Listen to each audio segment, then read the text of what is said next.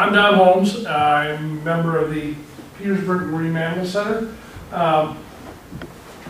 And part of our mission statement, if you will, education, support of researchers, and stranding, that is to say, entanglements, dead, dying marine mammals. I first met Ed Lyman about 12 years ago, 2005, when he first came to the West Coast and started introducing the process of how do you systematically go about trying to disentangle a large mammal that's been caught in something, whatever that something happens to be. And a lot of good information that he brought from the East Coast, which is where a lot of the techniques were originally developed. Since then, and subsequently, a year later, we had a chance to put this learning into effect right out here at Frederick Point when a whale became entangled in a working gill net. And we, with the help of 3 young men in the Coast Guard who were called up to come investigate what we were doing, we were able to successfully disentangle a very large animal that was firmly wound up in a gill net. So the training worked well, and subsequent to that, a lot of new techniques have been introduced. We invite, this is Ed's 3rd time back in Petersburg, as helping us do what we try to do, and so I will leave it to him. You're thanking me, and I'm thanking you guys, and beyond Don and Barry and Sonny and the response team there and some new members there. It's a whole community, and that it's not just Petersburg. It's Sitka, it's Wrangell, and you get the idea. I won't list every community, but it's the community effort of working together. Because your government agencies, whether it's state or federal, are not going to be able to pull this off by themselves. They don't have the expertise. I'm not a fisherman by any means. I don't bring that type of expertise to the table. I'm more of a biologist. I had some whale experience. So that was where I stepped in. I did work with fishermen, and I learned right away that whether it was fishermen, well, your professional mariners, the whale biologists, and the fishermen were the 3 components you needed for this type of effort that I want to tell you about today, whale response. It takes those type of people and the community at large to pull it off. And by the way, Don, one of the Coast Guard guys you trained went down to Maui and was stationed at Station Maui, so I had you train one of my guys, so to speak, and thank you very much on that. So it's a lot of sharing of information. And over the years, I've realized on many avenues or paths that, again, it takes a different expertise. And one of those was fishing, fishermen, fishing gear, fishing techniques. So even today, someone said something about fishing license have that incidental take, and they said, "What do you guys have? What do I have as a responder?" Well, we have our permit. We work under a permit. That's our incidental take. That's our fishing license to catch a whale in order to release it. So that's what I want to tell you about, and then we'll get into a little bit of this catch and release. So again, a play on words, but whale entanglement response, large whale entanglement response. We don't say disentanglement any longer because it's not about trying to save every whale. We've learned that lesson. It took us a while. It took us about a decade to figure out that you're not solving the problem by trying to cut whales free. You need to figure out what's going on. And the nice thing about that is it's broad-based. Yeah, no problem saving a whale if you can, if it's a life-threatening entanglement, but there's other issues, other impacts here to the public. We've seen people want to jump in the water with the knife between the teeth to save a whale. People care about these animals. We don't want that to happen. You've got, if it's fishing gear, it's not always fishing gear, but when it is, you don't want to see the loss of gear or a fisherman lose his or her life in the process of trying to get their boat free or help the whale in the process, things like that. So it's very broad-based in that regard. And again, I'm going to fill you in more on how this catch and release works. First thing is, well, why do we have to catch them in the first place? And the reason being is they're large whales, a humpback whale, 40 tons, 45 feet, maybe up to 50 feet long. They tend to, whatever it is, they drag it off the ocean floor. Not all the time. Depends on the gear, what you're talking about, and the health of the animal. But a lot of times they drag it off the ocean floor and swim off with it. Okay, so now that's the basis of the catch part here response side. Okay, so here's one animal there, and then here's the release part of it. Okay, so let me show you some, again, teaser video. That's a yearling humpback whale. Looks like the sharks took their liberties once it was initially entangled. So it took some bites out of the tail, but there's coming up and a couple cuts right there. So by no means is that's not easy. That took a good helmsperson, it took a lucky accommodating whale to a certain degree, and some good pole work there. Sort of like your sword fishermen there, or harpooning. So, and another view. Again, it can be very difficult, it can be challenging. It's going to be wide, it's another yearling there. So you can see pole work, you know, we have our own fishing poles of sorts. Almost lost that one. So, and it looks like that's some long line, some sort of subtropical long line for tuna in this case. So let's keep going. And then dangers too. Now I'm just going to take you back in time, and I'm going to give you a little bit of a history lesson on whale response here. It's two very important people on the boat there, Dave Matilla and Stormy Mayo. They're kind of the pioneers for some of this large whale rescue work. I'm in the middle. That's my apprenticeship. I'm learning right there. So I think that was like my third or fourth one that I actually got in the boat with them. I was just a boat captain, and one day they pulled me in. I was just hired to be the boat captain. So that's a North Atlantic right whale. Only about 300 of them left at the same time. They took a swing at us, didn't hit us. That is the moment, by the way, that we learned that we wanted flying knives, knives that come off poles. A little more remote fishing, if you will, in that regard. So, but it can be dangerous. And again, right away, I want to introduce, maybe next slide here, but the input of fishermen. Since, you know, people, I know when I'm talking to media, everyone goes, it's always fishing gear. It's not always fishing gear. That is not the case. So that's not always a problem side. There's a positive side here. In fact, the positive side is much larger. The help of the fishermen. And I'm going to take you back, because I got my little, I found this little book in the picture there, and I thought it was perfect. This all started with fishermen. The first disentanglers were fishermen. And back in those days, I think, let's go to the next slide. Back in those days, the gear wasn't as strong. It was more the natural fiber stuff, and the breaking strengths were down a little lower. By the way, fewer whales too, so that's part of the equation. And the whales were breaking through this stuff, and if it was complex stuff like, I don't know, things like cod traps and weirs, then the whales were getting caught. And for the most part, they were avoiding it, but then in the 70s, we had a big episode on the East Coast where a bunch of humpback whales came in close to shore. They had been staying offshore, but the capelin, their bait fish, moved in, and the cod fishing was happening along the shore with weirs, and the two overlapped. And it was new for the fishermen. The whales were new for the fishermen. The gear was new for the whales. And we had massive number of entanglements occurring, entrapments and entanglements. And the fishing industry, again, they had been the first disentanglers. Whale biologists weren't even touching whales at this point, and there wasn't very many reports.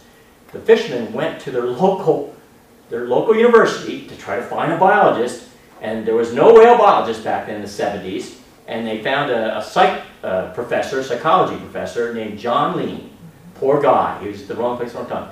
He worked with fishermen, he learned whales. They cut free probably around 850 whales. I'm going to give you a number here. The overall number we think have been cut free through a formal network effort. Now, not counting what fishermen have done, okay, but the formal network effort, around 1,400 animals. But that guy and a group of fishermen did 850 of them off of Newfoundland in their short summer, okay? That's saying something. So I learned that lesson, and now Wayne Ledwell took over from John Lean, and I'm following the footsteps. I would very much like to work with fishermen because that's the equation. So there's John Lean, by the way. All his knives were on hockey sticks. God bless him. He had different hockey sticks. He's a Canadian, so he had his hockey sticks with different knives, and he had just simple knives. And then here's what happened next. You know, a little history lesson here.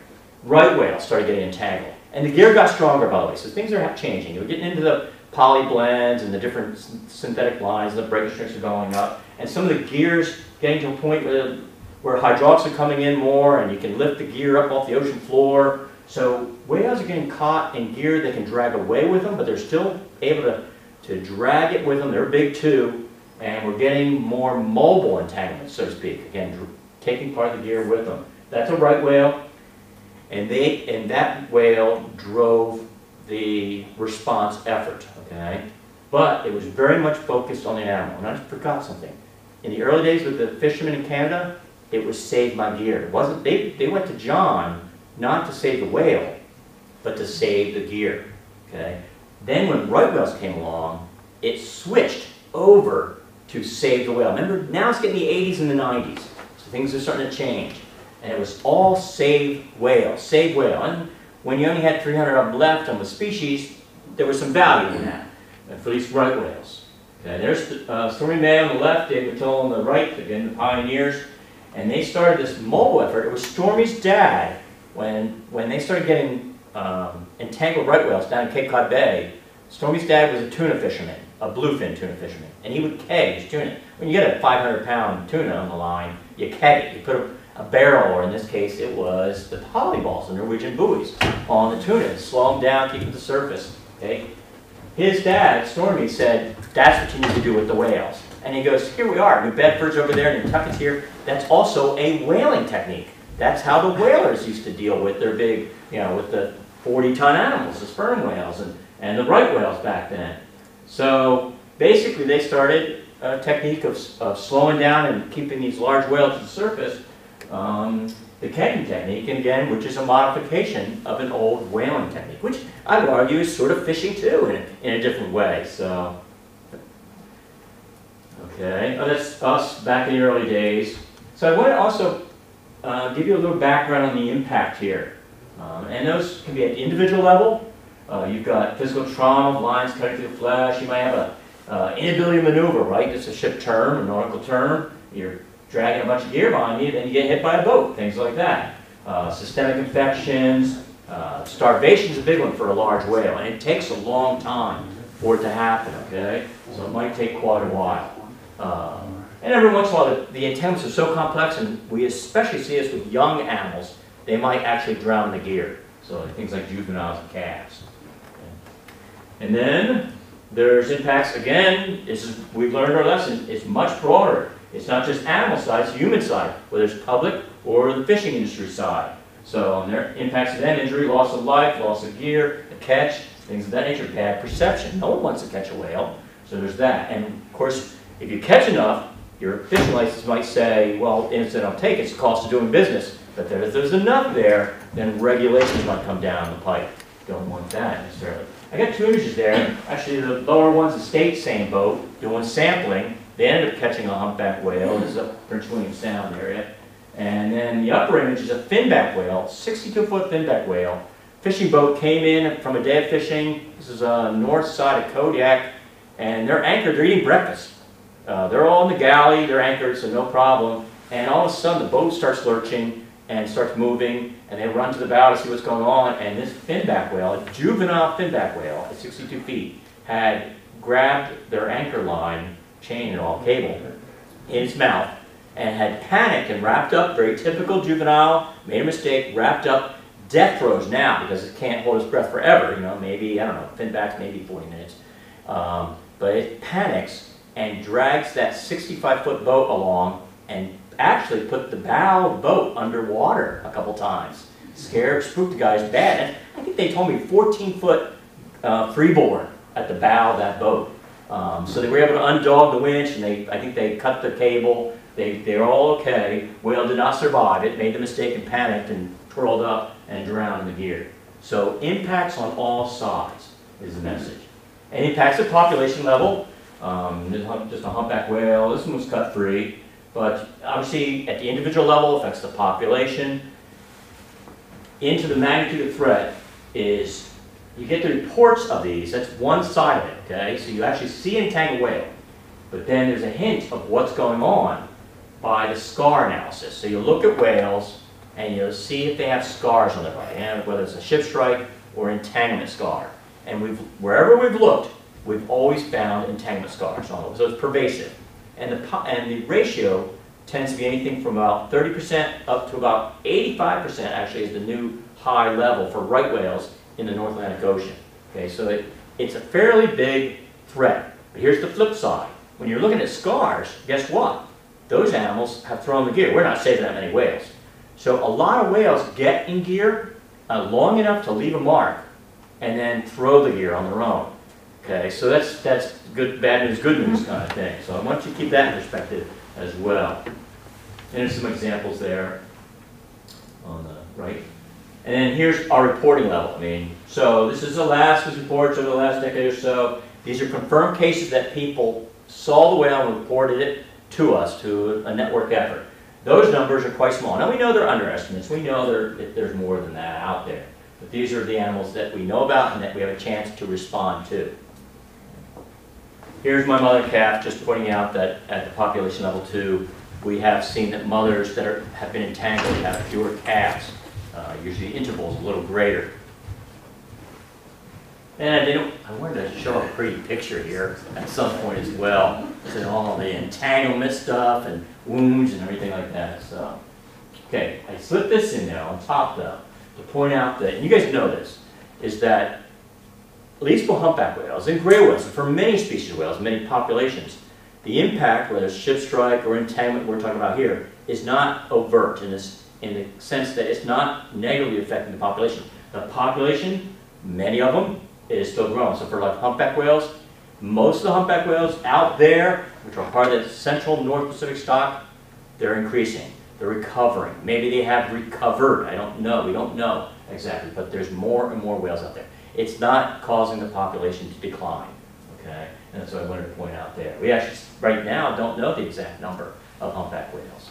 There are certain whales still, those North Atlantic right whales and the North Pacific right whales, still low numbers. There's certain populations of humpback whales that are low numbers. Okay, so this brings me to that entanglement response that I mentioned earlier. The broad scope of our response, it wasn't all about saving whales. It's about increasing awareness. Don said at Petersburg Marine Mammal Center and how much outreach and education they do. Very important. It's always the foundation. Public safety, I mentioned we have had people, even in cold Alaska waters, literally put the knife in their mouth and jump in the water to save a whale kind of thing. So we don't want that to happen. And then we do like to save some whales. And we can't save them all. But if the conditions are right, it's safe, we've got the right resources, and the trainings we've been doing the last couple of days are part of that, we'll do our best as a team. And then there's gathering information towards reducing the threat. That is big. And yet the data set's small. I mean, you saw the number of cases that we get called in, but each one of those is a little piece of information that we can figure out what's going on, where the gear came from, what it was, how it was set, whether fishing gear or not, to try to reduce the threat for everyone, whale and human beings. And there's my humpback whale taking a closer look at the threat there. Okay. So, and again, I'm just going to emphasize, our goal is not to go out and free every whale. It's just foolish. And that became so apparent to us that we were calling our networks, disentanglement network, and we were a disentanglement coordinator. We don't even do that anymore. Everything is entanglement response, entanglement coordinator, and that's just walking the walk or talk. Okay. So now, giving you guys that background, I want to tell you how we actually do it. Okay. And again, this catch and release of sorts. I get a little hint there, the grapple hook. Okay. Okay. Again, we got typically, not always, but typically a mobile whale. This is a mother with its yearling, came back to Hawaii. Okay. So yearling's entangled in the mouth there. Okay.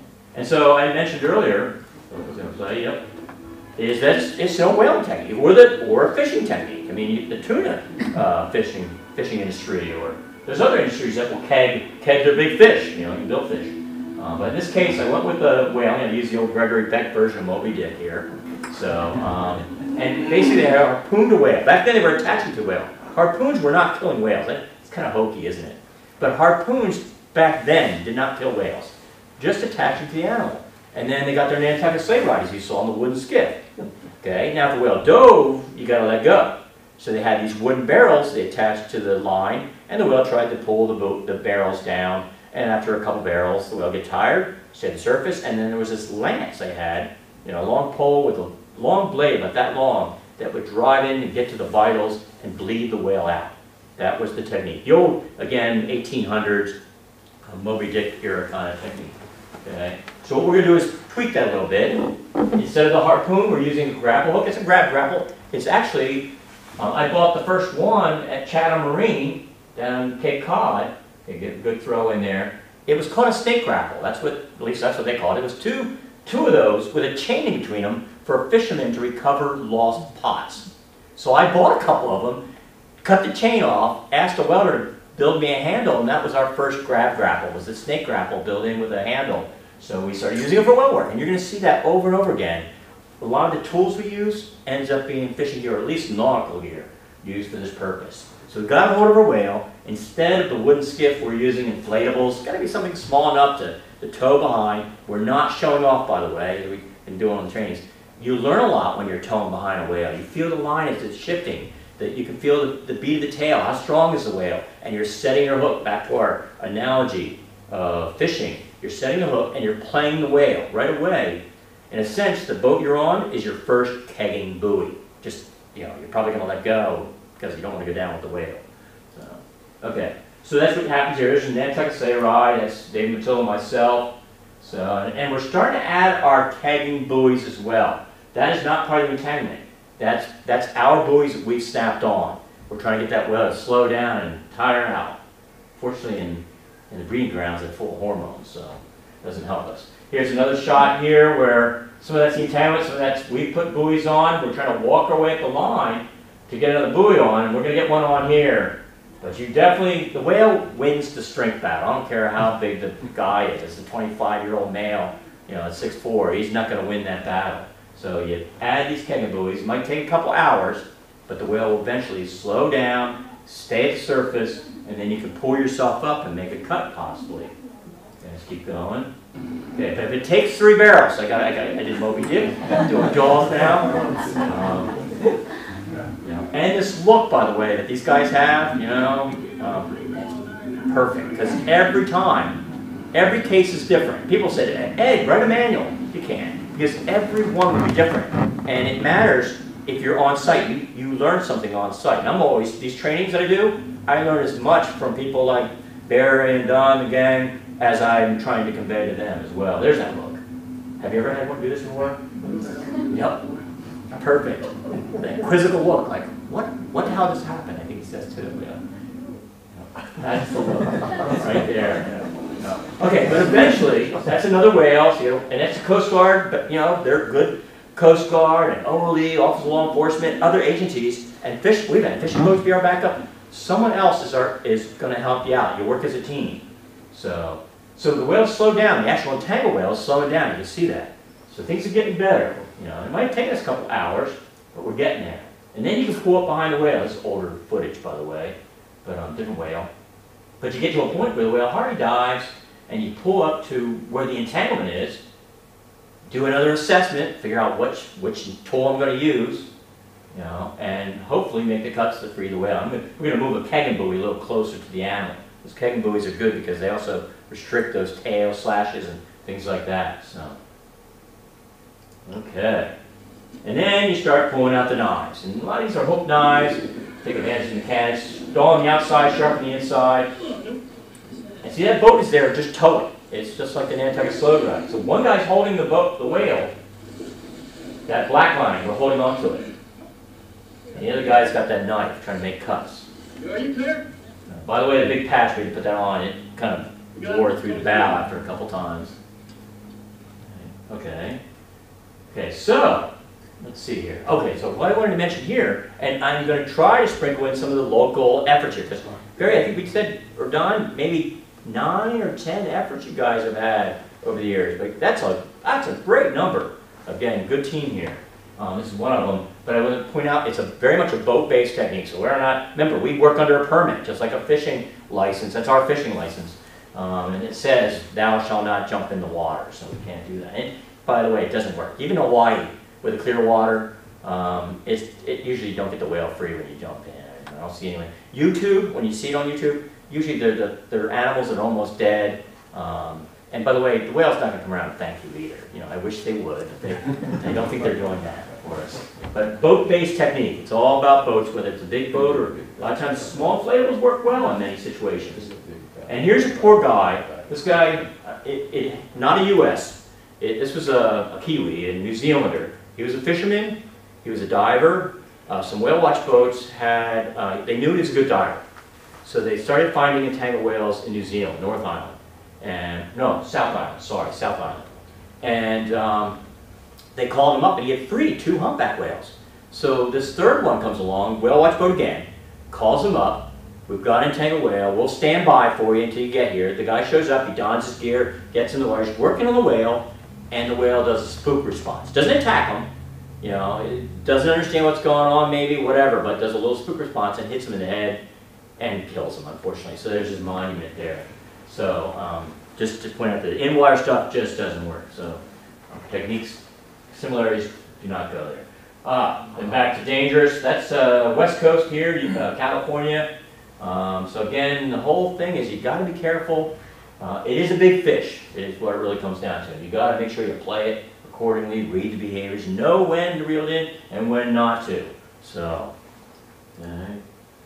And then back to the authorization. Our, again, fishing permit is the authorization from NOAA Fisheries, the lead agency for at least U.S. And that's Dave Matilla, a little older now. He hates this picture, I think. He's put a little weight on by this time. But he's got his hand out doing something that looks like he's saying, stop. Only certain people should do this. So, and that's why I showed it. Yeah. Okay.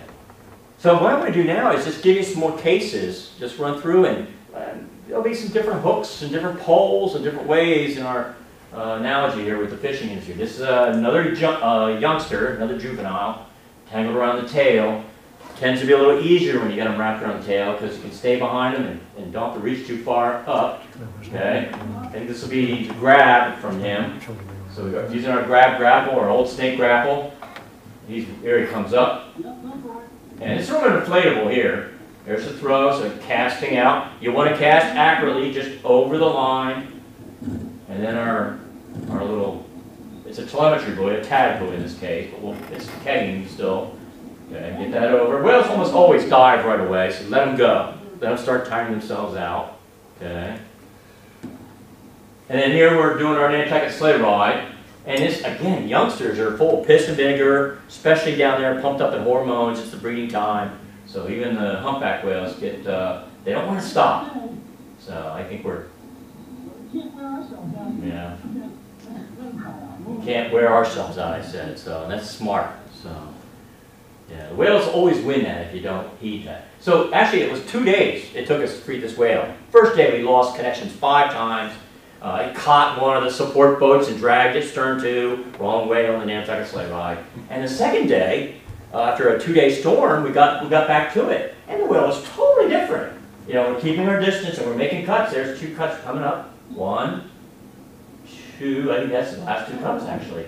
And then the gear shed from the wounds and the whale's free. So after all that, it was like 10 seconds and the whale's free. But it pays off to be methodical. And I don't know, fishing's pretty methodical in its way as well.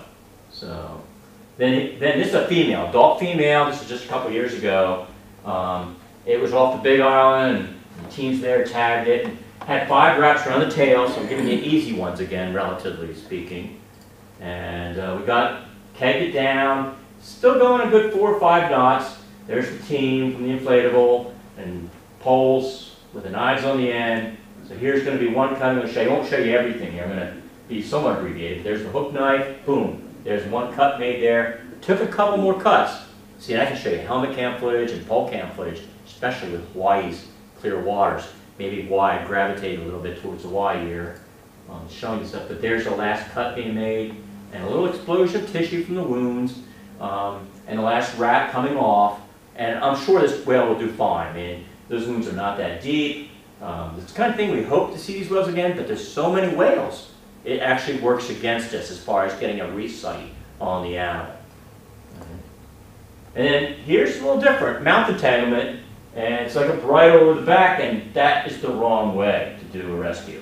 Okay, we're sitting on top of the whale, trying to cut it, it's a big line, and you're going, well, hope the whale doesn't mind me being here, because if it doesn't, it's not good. So we started developing we call it the flying knife. And it just slips off the end of the pole. So here it is. There's the bridle. Same whale, just got smarter. And there it is. The knife's on the bridle. Now you can just back out. Just let some line out, get behind the whale, bend it over the bow of the inflatable, and just use your inflatable's force just bouncing along, whale's kicking its tail, the ocean's bobbing, cut is made in maybe 10 minutes. I think I actually put my camera in the water, the knife was already halfway through, so some big gauge line there. So, it's really methodical in that regard. Want to keep us safe too, keep others safe. Then this is another juvenile yearling, about 38 feet long. Another mouth entanglement, polyline this time at least. Okay, here's one of the grapple throws on. We had to grapple it twice. This is it and the companion. It's closer. So I'm going to throw it right over the line. Okay, we're on. And we're in a bigger boat now, so we've got to be careful here not to throw our gear in the water too fast or the captain's not going to be happy with us. Throw that over, yep. So we're running the line out. We caught our fish. We're paying the line out. You know, and when the big boats, you're using your hands as like the star drag, but in the inflatable, you get to use the bow as your star drag. You bend it over harder, you got a harder, it's like tightening up your star drag on your reel. You let a little loose, it'll come up, climb up on the spots in, and it's like you loosen your star drag. So it really is, got some similarities with fishing. Okay. And then here's that again, the same way I'm trying to stay with whales now. Now what we've done is, the guy on the port side's holding our whale, or boat position, the guy on the starboard side of the pole, just put a hook knife on that bridle, and release the knife, and has a line in his right hand. The guy on the port, we want him to let go of his line. We want the knife line to be tight now. Okay? So we're just clearing things up a little bit, and the guy on the right has that small, it's probably blue steel or American steel or poly steel line, which has a knife on the end. And again, about 10 minutes later, the line was cut. And sometimes you get lucky, you cut it clean, and you pull from the other side, and it'll pull through the mouth. Mouth entanglements can be tricky because they have those baleen racks, and sometimes things like a knot or a buoy can get jammed up in there, and then you have to just trim both sides and hope the whale's like, you know, uses his tongue. It's like getting some food out between your teeth or something. So, okay. Oh, there's the knife. So just showing you, Coast Guard took a picture. They were our support team again in this case, and you see the knife on the right side of the knot on the top of the youngster there. Okay.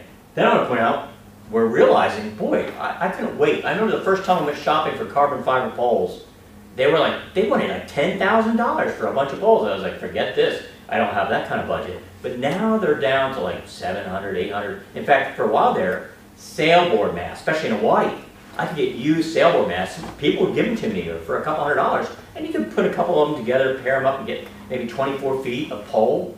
You know, now you get like 35 feet of pole. You know, so you can really reach, and with that reach, you can start using larger boats. It started to expand our capabilities here. Didn't need the inflatable all the time, maybe. So here I'm showing you a reach from a larger boat. And I'm going to show you the video of this one. This is cruising along, reaching out. Depth perception becomes an issue. Yep, there you go. And then it comes right to me after all that. Okay. Yeah. Okay, good job. That's a nice one, Nate. That's an easier one, because that way. And then we've also had, in Hawaii, you get, the calves are really small. I mean, small is like a ton and 15 feet long, still pretty big. But we've gotten some entanglements. A lot of it's marine debris and things of that nature. There's mom and calf. We've had some difficulties with the calves because they are small enough. Mothers are very protective, especially down there, and somewhat around here. That has been a challenge to do them. And our original knives here, yeah, pull one out, didn't work very well, because I don't know if you guys know, the mother's milk is like yogurt. I mean, it's like 50% milk fat. Calves grow very quickly. I mean, literally one day later, the line just disappears, and you're fearful that it's cutting. So far, it's always just been pinched, okay? But our regular knives were dull on the outside, and we were just bouncing over. We could never get hooked in, and especially the calf was up for a brief time, and again, mom would cut us off. So we were having some challenges. And here's one of the ones which we're getting. You see the line is indented in what is really just an indentation now, still. Here's Grant Thompson trying to get in, one of my team in Hawaii, trying to get in there with that knife. Just not happening. So he went and built another knife. Ace Hardware, here it is. Here's his original knife. Ace Hardware, it's a bamboo knife.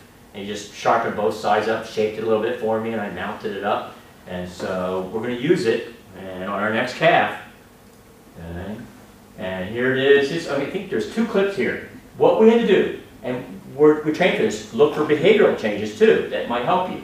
When mothers sometimes will go to depth and rest at about 60 feet down. And they can hold their breath for like about 20, 25 minutes. The calf cannot. Calves hold their breath 3 to 5 minutes. So you're going to get the calf by itself a couple times before mom comes up.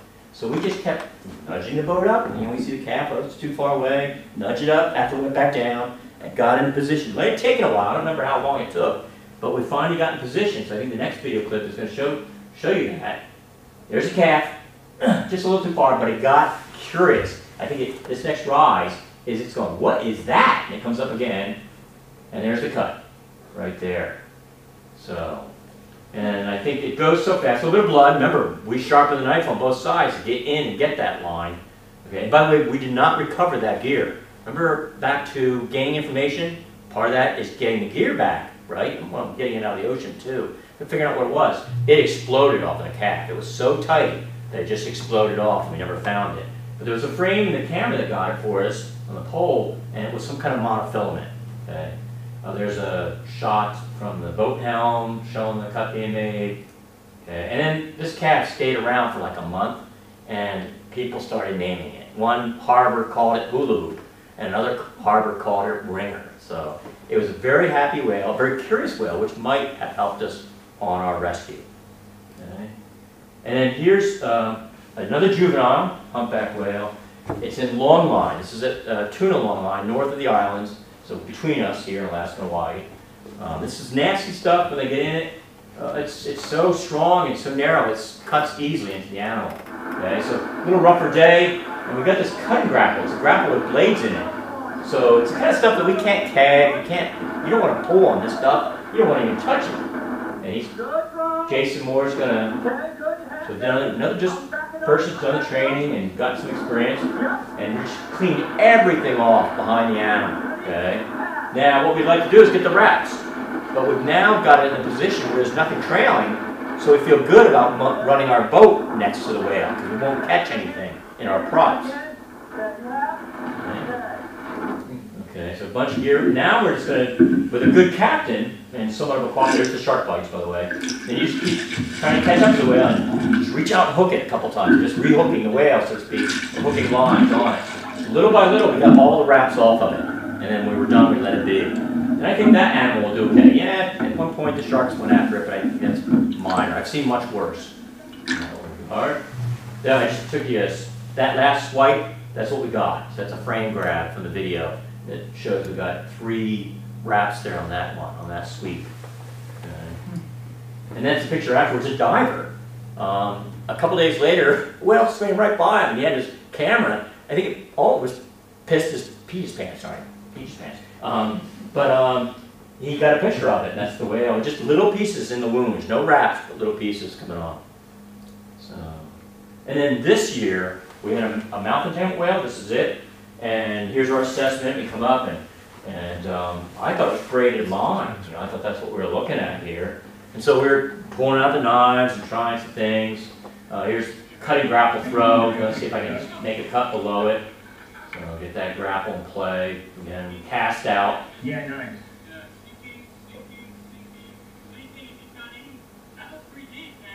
So just trying to catch your whale or fish in that regard, okay? Didn't work, and in the end we found out it was cable. And this is a good message point. It was a learning lesson for me, is don't ever make assumptions, right? I've already learned my lesson to know that it's not always fishing gear, but boy, this was the epitome of that. This is 850 feet of coaxial cable, and we have a sample going around here somewhere. Oh, Doc Bear's got it.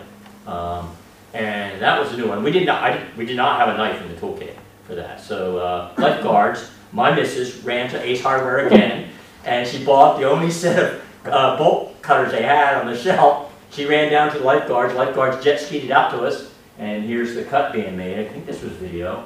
So, and the whale's pissed off at us by this time. So the team's like going, you'll hear him. The one guy's got the bolt cutters going, I made one cut, but can we get closer? And I'm like, no, let's call it. That's good enough. Let's not get anyone get hurt. Not worth it. So that's a One cut. Yeah, that's we can't get closer, Lee. Okay. The guy on the right is a fisherman. The guy in the middle that made a cut is a whale watch captain, and the woman on the left is NOAA course or professional mariner. That's actually occurred to me. There's your equation. There's your 3 people with the different expertise coming into play. And I'm in the back of the boat just watching at this point. Okay. Well, there you go, Don. Yep. So Don mentioned this earlier. And I'm just going to run through, again, it's like 10 cases. I was not here, so I'm not going to go into any detail. And I'm sure Barry and Don and Sonny and the gang and Scott would tell you more about these cases over the years, but just an introduction. This was one of the toughest ones that I've seen. The case, a lot of gill net entanglements when they occur are kind of very polarized. Sometimes it's clean punch throughs with very little gear involved, but sometimes when the whales panic and twirl up, it gets more involved. That's the case like this. And they were able to get the whale free. And then, Barry and I, back in '06, first time working with Barry here, he had a whale entangled up Lower Stevens. I was able to join him and bring we were just starting. I only had like one tag package in Alaska at the time. Met him up, we tagged it, and over the next 10 days, we got the whale free. It just took us a couple tries. So, juvenile gray whale, Ideal Cove, 2011. Petersburg, just not too long, no, 2011. Is that the same one though? Yes. Same one. Same, sorry. Yeah. But and so it's Sonny and Bob right there working together. So biologists and fishermen again. So there's your equation. So okay. Then more recently, right, Don? This is Sonny and you, I believe. This is last year, year before. This is this is right outside the Narrows, I believe. And then the whale ran up Frederick, and we ended up tagging it. Yep. So yep. Okay. This whale is a unique case in that we think in investigating this, I think the whale had something wrong with its tail. That tail was crooked. That wasn't just like a still grab where it was swishing the tail and it just happened to catch it crooked. It was a crooked tail. It had backbone issues. And that might have, just as we said, you can have a whale get entangled and get hit by a boat, or actually you can have a whale hit by a boat and the scars make it more prone to get entangled. Well, you can have a whale, I think that's what happened here. I think this whale got hit and it was weaker, and when it tried to punch through the net maybe, it couldn't.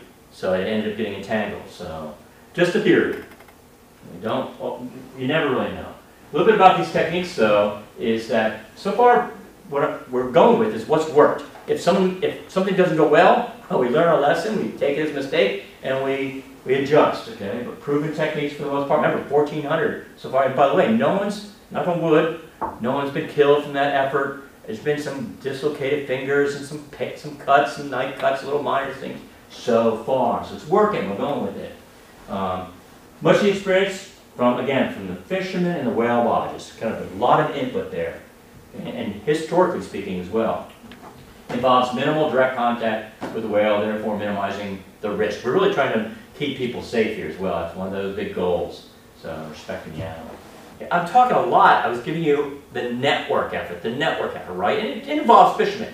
But again, realizing that fishermen, they're like, a lot of times they're right there. They're the forefront, right? They're out there on the water, whether it's their deer or not, to do disentanglements themselves. So Sitka Sound in March, they're cutting a humpback whale free, okay? Okay, and that's totally, by the way, if it's their gear, that falls under the fishing permit.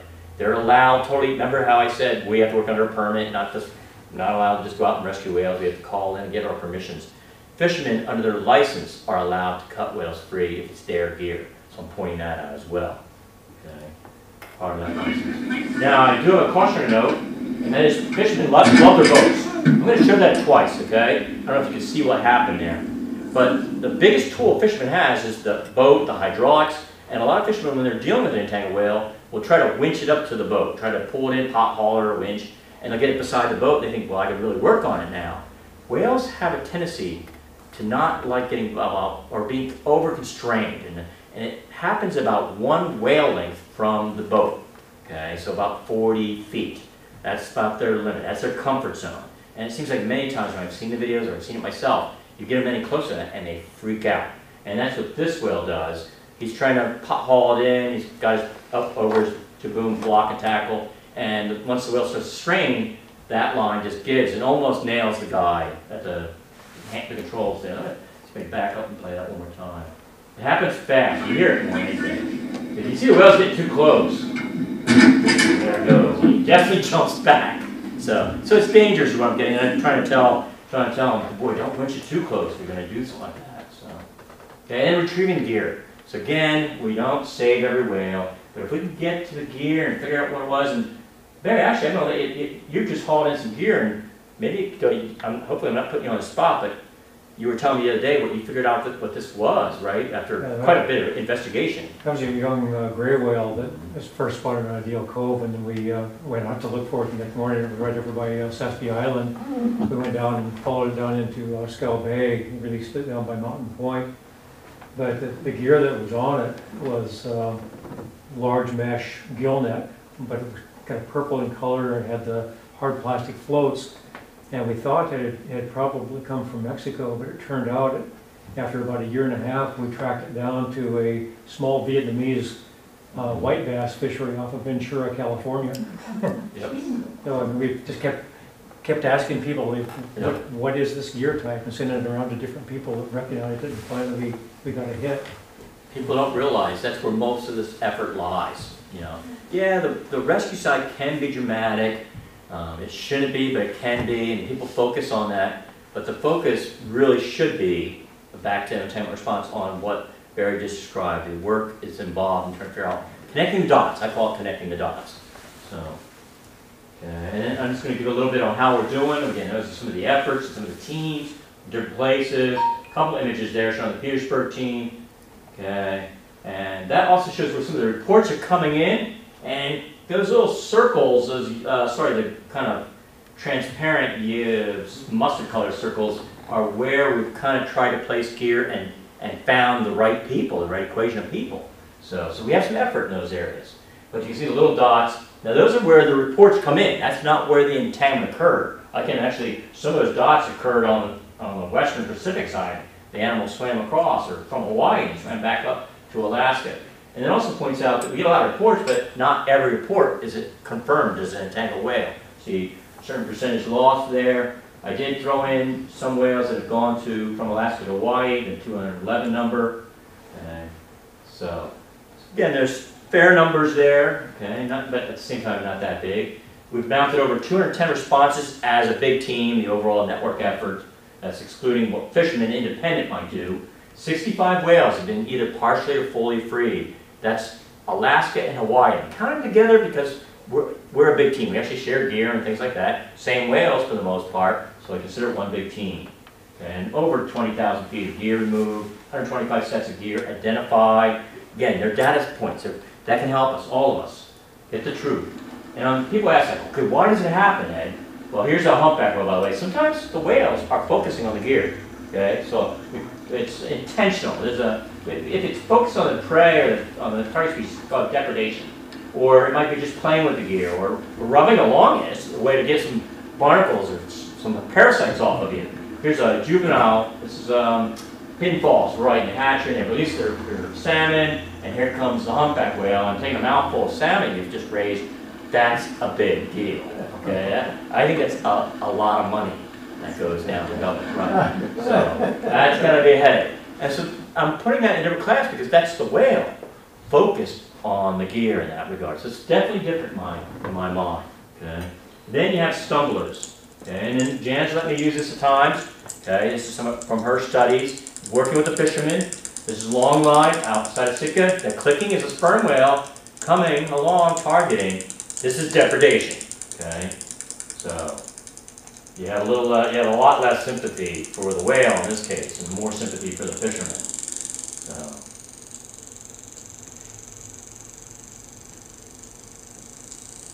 getting close. Sorry, I should have edited more. It's coming, honest. There it is. Okay. It's very dramatic footage. Okay, so he lays his lower jaw there, and he's pinging off the fish. I mean, the fisherman is going to knock his head against the gunnel there. Yeah. So, yep. And other species do this. Orcas out further to the west, and pilot whales have done it, and false killers, and it's a learned behavior. So one year you got one pod doing it, the next year there's 3, and boy. So there's definitely a whole different issue there we've got to deal with. Okay. And then there's the stumblers. You know, the whales don't see the gear, it's cryptic, or they're paying attention to feeding and they run into it, things of that nature. Inexperience, we think that's big. And we were Don and Barry and I were discussing the fact that sometimes openings where you haven't been fishing a given area for a while, and the whales weren't used to the gear, and suddenly that fishery opens up, and I think it's like the first couple of days you get lots of entanglements, and no one knows what it is. It's like, where's my gear? It was here the other day, now it's gone. And it takes us a week, months before we pick some of those animals up. We find some of them, and again, remember, some of them are going to throw the gear a day later. That kind of thing happens as well. So, yep. So they're not targeting here is what I'm getting at here. It's a mistake. Okay, a lot of youngsters, and here's some of the data on that. Lots of juveniles. Even in Alaska, you start getting the calves. They're starting to get more independent from mom. Remember, they only stay with their mother a year. So, some values there. Okay. Overall, small numbers. Remember, it takes a while. Okay. And then here's some gear types. What you're going to notice here is everything. I mean, I throw the pigeon zinc in there. Not always fishing gear. Sometimes I've had 3 hydrophone arrays listening to humpback whales sing at entangled whales. Okay. Remember I was passing that communications cable around. You know, so there's other things here. But what it tends to be is fixed gear that's set and left. Not the mobile stuff. Not an auto trawl net that's going to catch a fish or catch a whale. It tends to be the stuff that's set and left. Okay, in that regard. And again, whether they don't see it or they're playing with it. And by the way, they do play with the gear. Fishermen were telling me that early on, and I was like, oh, come on, guys, they're not playing with the gear. They play with the gear. So, and then in Hawaii, we've got a couple cases where the whales have dragged the gear down to Hawaii. We've had it the other way around, too, not as often. But here's something I want to point out. As scientists, sometimes you've got to look out for the biases. And here's a big bias or challenge. A lot of the gear that we're finding in Hawaii is the big Bering Sea stuff.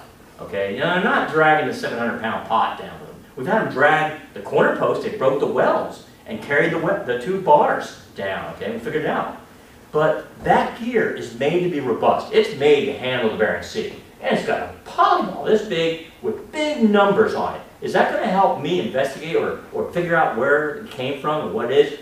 Yes. So we've got to, as scientists, that's part of the equation too, is figuring out not only what it is, but the differences and challenges. A lot of the Hawaiian gear coming up here, spongex buoys. The whales diving, their spongex buoys, and a day or 2 later are crumbling up to pieces. They're crushing, they fall apart, and we have no buoy, no license number or anything like that. And it's just a piece of line. It goes into the unknown category in almost all cases. So those are some of the challenges we're up against. And to help everyone. So what's our success? Hitting all potentially useful gear up to the whale. Minimal injuries to the animal. No injuries to us on the human side. We want to get some documentation, get the information, get the data. And if you can, also get the gear out of the water. That's a bonus for everyone. So I know a couple years ago, we cut a whale free, and there was a guy from Wrangell, and he helped me out. He told me what it was. Even while we were working on the whale, he got to me right away, and so I knew what we were dealing with. We got the gear off, and we sent it back to him, and I think he still got it on his garage door in Wrangell there. So it says, he has a plaque that says, been to Hawaii and back.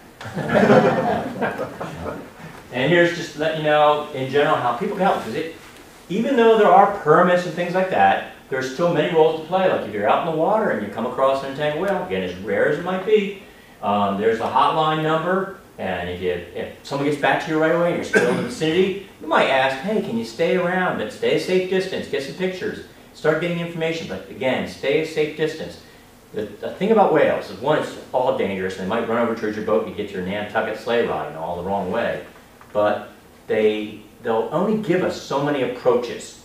They get tired of you after a while coming up close to them, you know, they don't like it. So we want to save some of those approaches if the team, let's say it is up near Petersburg, and Don and Barry and the gang are all coming to respond. Don't do too many approaches. And we can't deputize you in that regard anyway. But best thing you do is call in. And if you don't have a cell phone signal, Coast Guard relay on 16.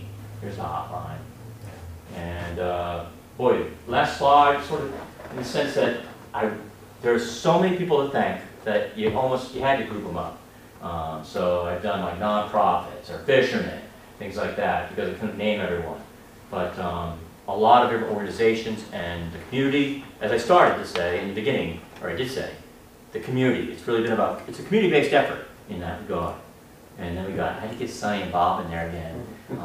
This is training. They didn't just cut the whale free, but they cut the simulated entangled whale free, and Sunny is celebrating there. And so anyways, there. And so thank you guys. Oh, mahalo is thank you in Hawaiian, sorry. And mahalo. And if you guys have any questions, there you go. Yeah. Yeah. I was wondering, when you picked up all that cable, it seemed like that picture was very close to the top. It was. Hawaii. Did you report something like that right away to them, or how did all that work? Yep, so it was close to shore, and it was a beach where all the tourists were, and there was stand-up boards and everything going on. So first, Coast Guard, I called the Coast Guard right away, and they did our perimeter, keeping people safe, remember? And then they had to leave on a SAR. Remember, Coast Guard's primary role is not whale rescue, so they did the appropriate thing. They left for a SAR mission. It was okay. Then I asked since it was so close, the lifeguards came out, and with the jet skis, maintain the perimeter. It was the lifeguards later that we said, oh crap, we need a boat cutter. They did the relay for us from the shoreline.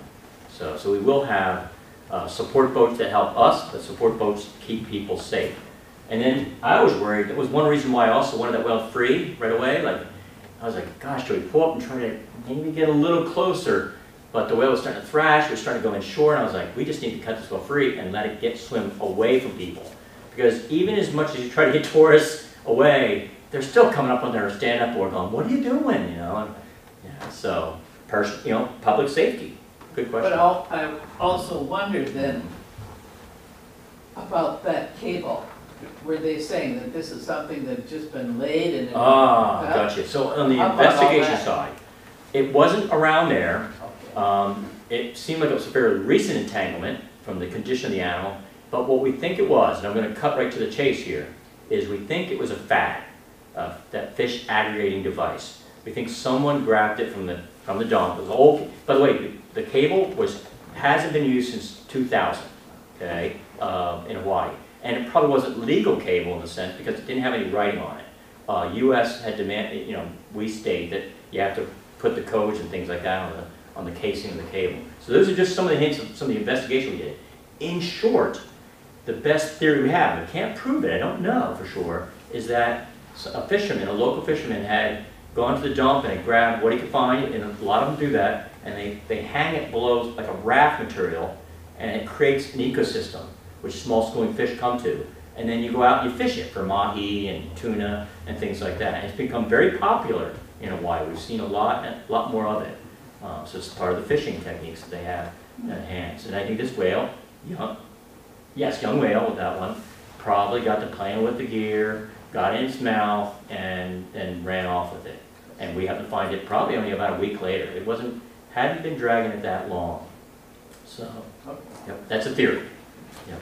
Yeah. And so when you cut that cable, yep, you basically, a small portion of it was still in the whale. True, exactly.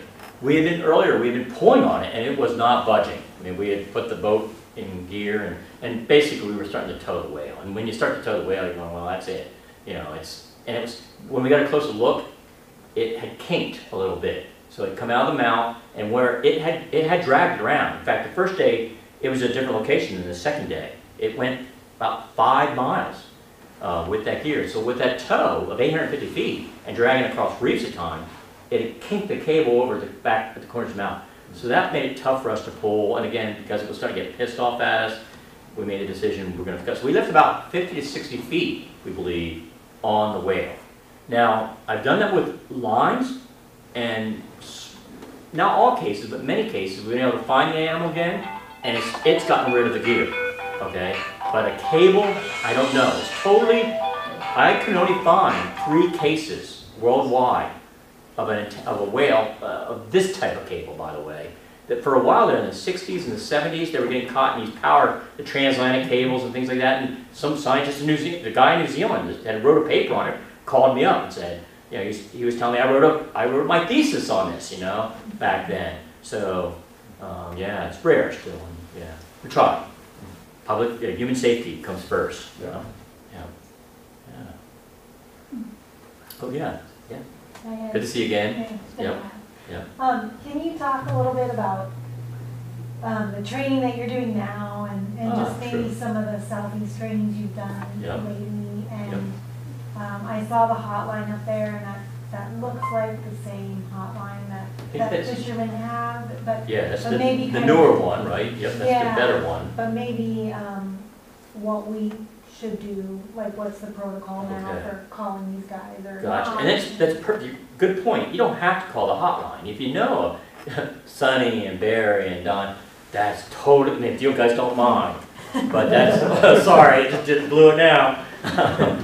If you don't mind calling them, and if anything, if they can't respond, remember, it's like the volunteer fire company, but it's different in the sense that they're not always gonna be able to respond, okay? But they can at times. They're gonna evaluate, okay? There'll be times where they can, times where they can't, but that's an okay avenue, because if they can't, remember, we still want the data point, and maybe another team could, and things of that nature, or maybe a week later. Okay, so there's that avenue, there's the hotline, go ahead, Barry. I was gonna say, give you a real good example of that, Cynthia, is that time that Maury got caught up by Frederick, late at night, it was almost dark, and he called me at home. And he says, I got a whale in my net, I can't get him loose, I've tried everything, what do I do? So we were able to walk him through it. And he did exactly right, he did a 4-8 volleyball on the end of the net, cut it off about 50 feet from the whale, Yep. left that on there. And we went out and found the whale the next day and finished the job. So safety first.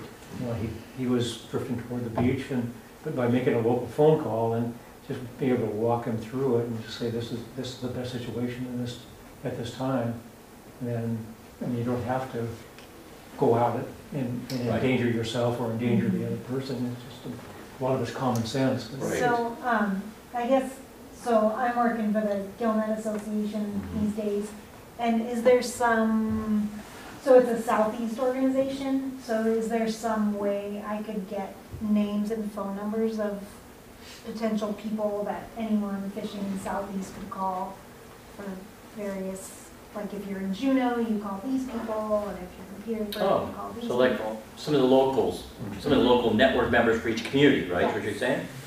Well, we probably could do that. I would argue too, the hotline is a good avenue, Okay. because here's why.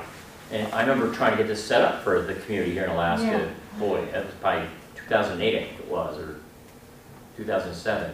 Because what I was hearing was someone would have an entangled whale and they would call, and if they were trying to call the government folks, you know, if it was Friday afternoon by 3 o'clock, they were gone, right, you know, for the weekend. But the way the hotline works is they do all the calling for you. You call that number and you give them the information, and your number, they do all the work of calling down the tree, and they know the community. So it's like a central dispatch, right? And they go, oh, it's near Petersburg. You know, they try the government people, they try the local network people.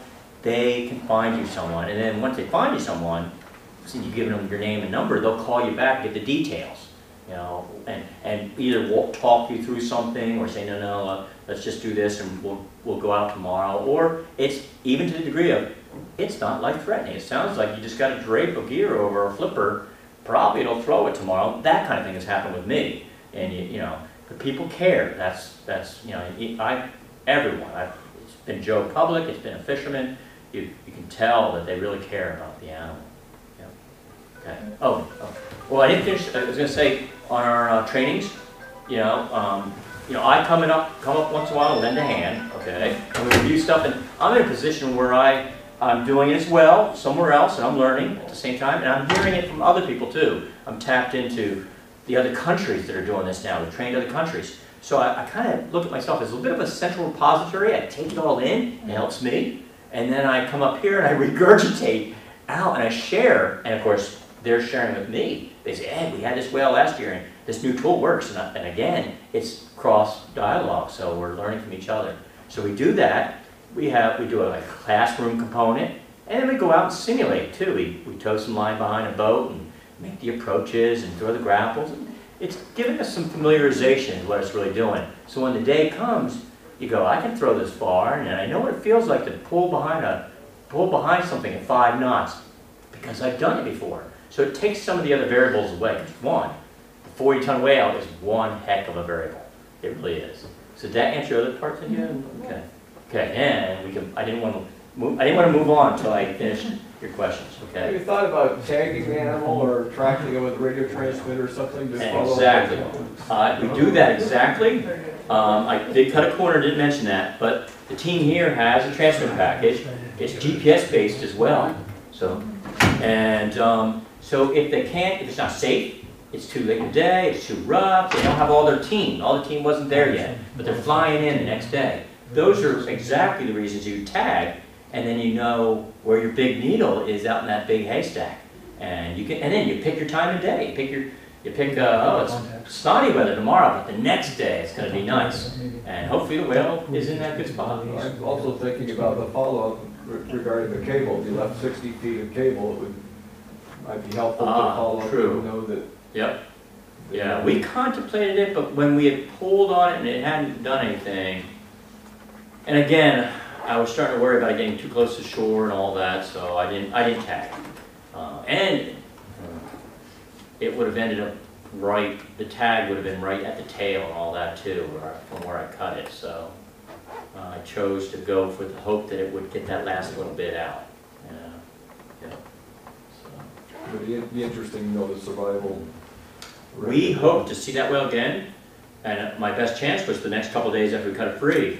But we got no reports. It was a very healthy whale, by the way. It wasn't. I don't think it was going to die anytime soon by any means. But it was late enough in the season. Remember, whales coming and going from Hawaii at any time back to Alaska, back to feeding grounds. So it could have just said, "Hey, that's good. That's a load off. You know, I'm no longer dragging 800 and something feet. You know, I'm only dragging 50 feet." And it made a run for Alaska. And as far as we know, it could be up here, maybe hopefully feeding. You know, so, yep. First time she opens her mouth for a big bite, it's gone. Right, maybe. And that's the big impact, is starvation. Yeah, that's a big one for the whales. Okay. Well, there's some tools up here, by the way, as well, that you're welcome to take a look at. By the way, the knives are sharp, so don't do a test, okay? There's a few here, a few different devices. It's like part of a mobile kit, and a couple of other things here. This is one of the pingers, the noise alert devices, that some fishermen are testing to see if this might alert a whale to the gear to avoid entanglement. So one, they call it the banana pinger. With the sperm whales, Sika, Jan Straley, and the fishermen working together. This is one technique. I don't think it worked entirely, but using a bead on the gangins next to the hooks, and this affects the echolocation. So it sort of blinded them in a sense. They gave them a strong echo, and I'm like, whoa, you know, so where's the sablefish? So in that regard, they were trying to confuse the whales. Simple little thing, that's what you need, simplicity. You know, scientists tend to come up with things like fat-soluble lime. So when the whale gets entangled and gets into the blubber, the line will dissolve. That's not simple. There's worse examples than that. You need the fishermen to ground you a bit in that regard. They tend to be more prudent and know their cost effectiveness at all. But here's a good example. I went to a workshop in New England last spring, a year ago, and the fishermen came up with this Chinese spinner, right? They were designing these and using these as weak links. They were going to, lobster fishermen down East Maine were going to use these. I shouldn't do this, by the way, because I'll be in trouble, right? And just use something like this to make a little weak link in their line that would, of course, something like this is definitely weak, that was strong enough to haul their gear up with, that would get weaker and weaker over time, so they have to replace it every once in a while, but easy to replace, and cut and pull off and then put another one on. That's simplicity. And then I'm going to end with that one on my example of you got to have the fishermen at the table. They're part of the solution, and that's my example right there. So you can't get any better than that. And thank you guys again. Thank you, Don. Thank you, Barry.